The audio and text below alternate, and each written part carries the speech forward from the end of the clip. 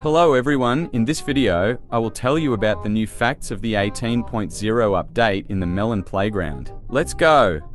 The first fact is connected with the workshop. A new workshop folder has appeared in the game files, in which there are icons and code. Respectively, icons and any text in the workshop can be changed, like this.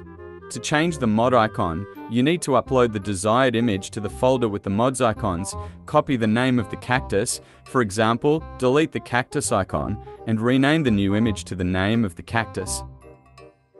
Then go to the config with the code and change the name in it to the one you need.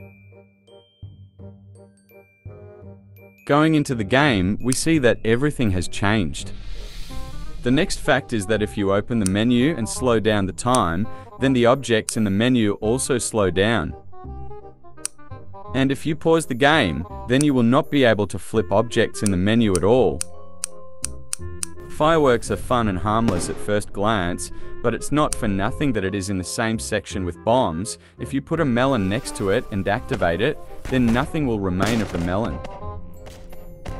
Also, here's what he can do with the Jeep.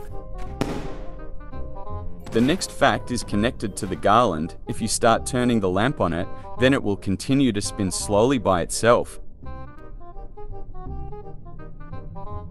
Also at the moment in Google Play, the past name of the game Melon Sandbox has been returned, and the past icon. I hope this will be changed by the official release for everyone. And that's it. Thanks for watching. Subscribe to the channel, put likes. Good luck to you.